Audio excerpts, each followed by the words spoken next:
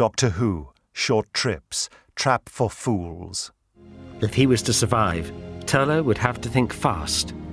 In all their travels across the universe, monstrous foes and fatal encounters, few were as subtly dangerous as his current predicament.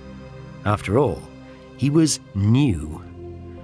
As the voice echoed across the room, he did everything he could to locate its target and commit that person to memory.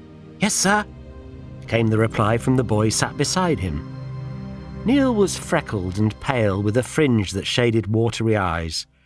As Turlough quickly filed him under no threat, lanky hamster somehow got caught in there too. "Magason!" "Sir!" Shiny Forehead was also sat on the same row of desks, and met his appraising glance with the flash of a challenging stare. File under threat, thought Turlough. "Richards!" "Sire!" He could hear Fat Smirker shift awkwardly at a desk behind him, and Turlough joined in as his colleagues turned to stare.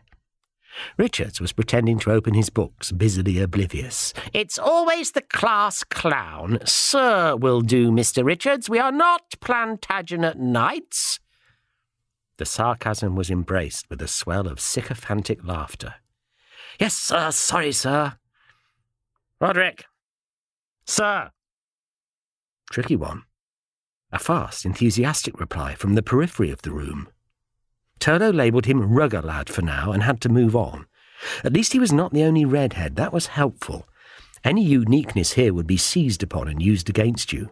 He knew from experience not to look too good or talk too wise. "Williams! Williams!" Silence. No reply. Turlough wondered if he should use this opportunity to explain that his name had been skipped. But as the silence dragged on, he lost that impetus. Big Finish. We love stories.